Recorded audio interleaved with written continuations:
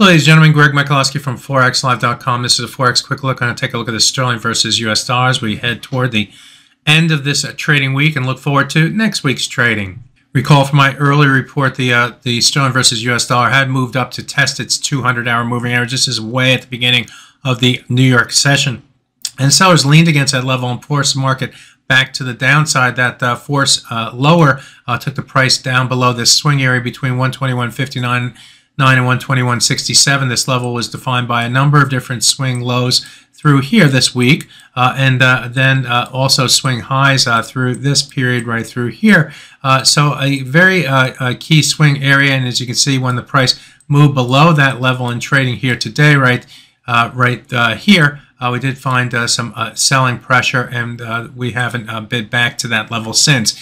The current hourly bar has just reached a new low. That low price has come in at 121.217. It is short of this next target on the downside. Again, another swing area going back in time to this date, September 27th, and then found some support here against it on the October 4th and 5th and 6th, right through here, 3 days in a row where the price found buyers, and buyers again, which eventually moved to our high price here. So this level right here is going to be a key target on the downside that if we get below, we'll be looking down toward the 120.76 level, and then our low price for the month of October at 120.36. So what's the importance of this level right here at 120.76?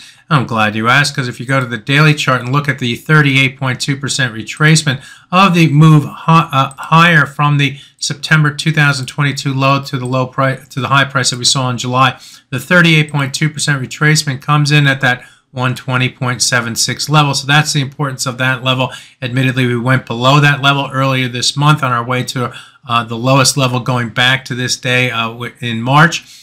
So we have to get below the 38.2 and the low price from October to open up the door for further downside momentum in the pound versus US dollar. But don't underestimate the importance of the 38.2%. Remember, I often talk about how when you have a trend-like move to the upside, if you correct to the 38.2% retracement, that's just a plain vanilla variety of a correction. In this case, we went a little bit below it before rotating to the upside. So there's still something to prove from the sellers to get below and stay below that 38.2% retracement. If they can't do that, guess what? They're not really winning. They're just kind of in the game still, but not winning. They need to get and stay below that level. So keep that level in mind going forward into the new trading week. On the top side, we're going to need to move back above the 121.59 to 67 level and back above the 200-hour moving average to give the buyers more confidence that the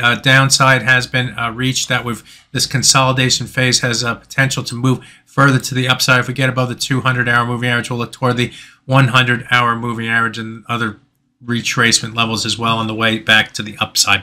So there you have it. A look at the sterling versus US dollar. The sellers are in control, trying to take more control, but there's work to do to get below key levels, including the 38.2% retracement of the move, longer-term move up on the daily chart. My name is Greg Michalowski. Good fortune with your trading. Bye-bye now.